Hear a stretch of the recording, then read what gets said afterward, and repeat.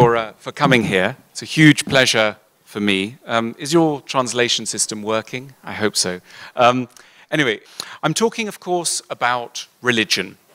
And, you know, religion is one of the main ways in which the modern world is divided. You know, we have those who believe and those who don't believe. We have the religious and we have the atheists. And, you know, recently atheists have become ever more aggressive against religion. When we think of what an atheist means, we often think this is somebody who not only does not believe, it's also someone who thinks that religion is ridiculous, is silly. Someone who feels the need to mock religious people. That's what it can seem as though it means to be an atheist. Now, I don't believe in mocking or ridiculing anyone for their beliefs. I think we need a new kind of definition of atheism.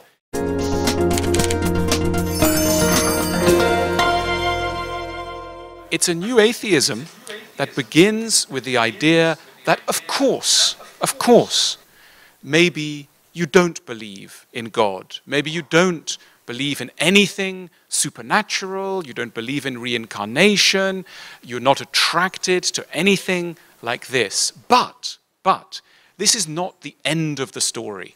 This, if you like, is just the beginning of the story. We shouldn't build atheism around rejection.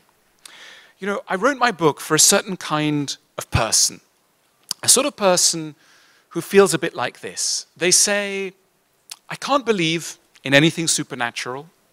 I don't like the doctrines of religion, but, very big but, I love Christmas. I love the atmosphere of monasteries. I love the smell of old churches. I like the music of bells. I like the chanting of monks. I like Bach's Mass in B minor.